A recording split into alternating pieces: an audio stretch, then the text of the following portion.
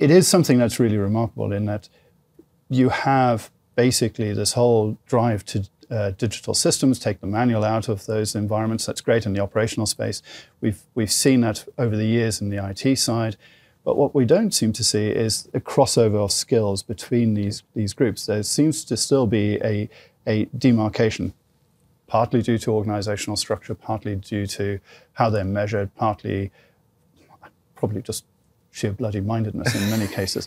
Yeah. But ultimately what seems to be happening is that we have an IT organization that's only there to drive and keep the lights on, but for the clean, pristine data center type assets. Yeah. And then when you look at the operational assets, over the years they've gone from these control systems to discrete and logical units, to general compute units, and the disciplines to manage them hasn't kept up. They still abdicate them to other people. Yeah.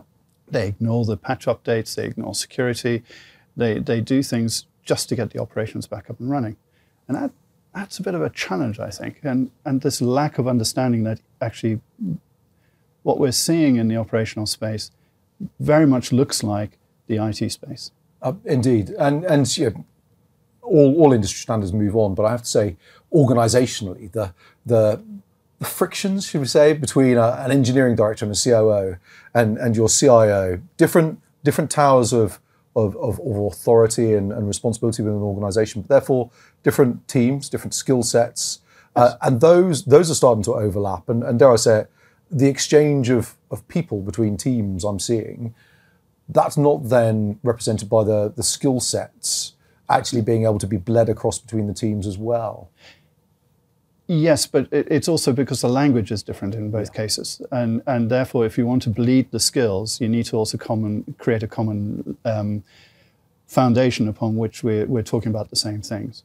And it's almost as if they both take pride in upsetting the other with obscure language, changing the skill profiles just ever so slightly that they don't actually match, and therefore, and they're also not prepared to even contemplate that there's a different way of doing something. Yeah, it's I have done it this way, therefore that's the way to do it, and there is the reality also is that we should be thinking about, well, what can we actually not do? Indeed, because a lot of the technologies that are coming in are about actually mitigating tasks. Yeah.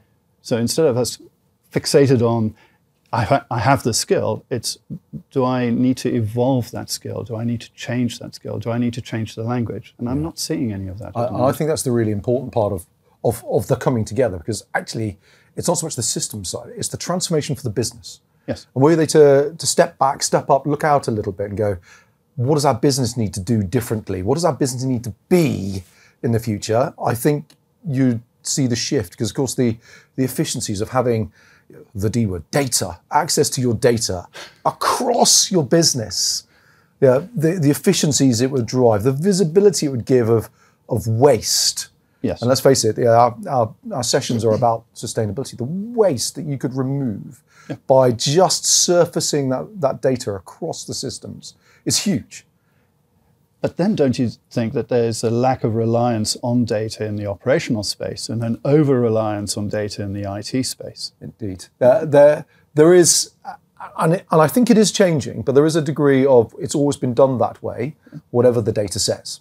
Yes. In one sphere, and we're not going to do it unless the data says in the other sphere.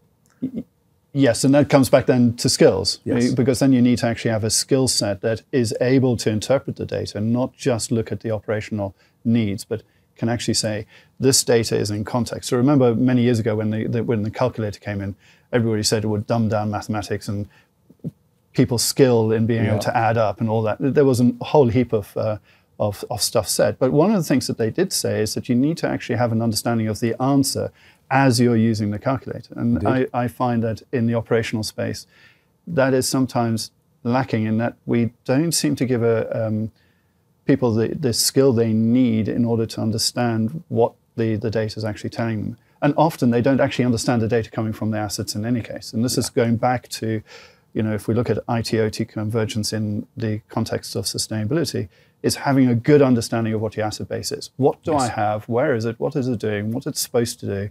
What is the kind of data that I'm going to get out of that entity, and then is it actually what I expect to get? They don't even ask that question. They just either say it's good or bad.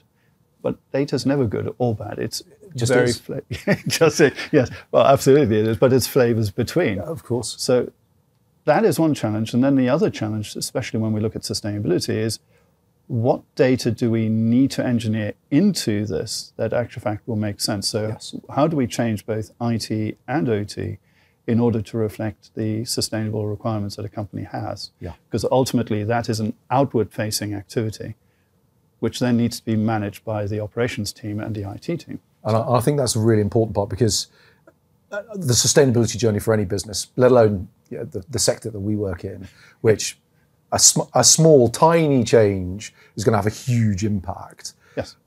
It's not just about bringing in a new platform or a new process or a new way of working. It's actually about the behavioural shift from leadership and driving a change in culture of bringing, in this case, IT and OT folks together, the engineering team and the IT team, for the good of the business and, without being trite, the good of the planet. I mean, this is where it actually gets really interesting, is when you look at the compensation and the KPIs that drive the different teams, without actually addressing some of those, and that's actually where you're coming at, which is that organizational, cultural change.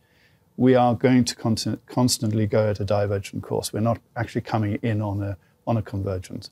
Because, as an example, we did a piece of work on condition-based maintenance, where we were taking data on an IT system that was getting the data from the operational space, and all worked really well.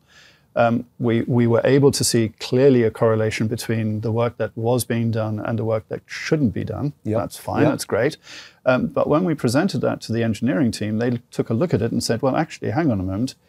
That list is different to this list. This list is being issued to me by my management team, and this is the list that I'm going to get paid on and judged, and my efficiency is going to be measured by.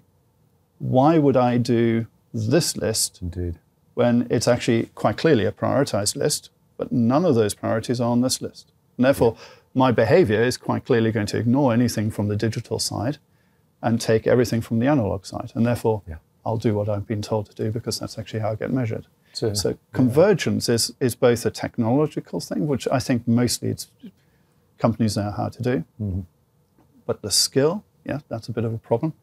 The alignment of KPIs, I think, is nowhere close.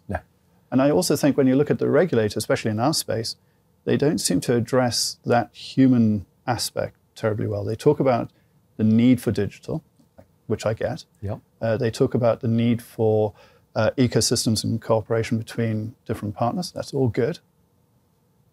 But how are we going to do that when the actual organization is completely fractured and not actually coming together? That I don't understand. And the root of IT-OT convergence, digitalization, the ability to reach net zero, ultimately it's a human endeavor. And that's the bit that I think, in the rounds, is probably missing.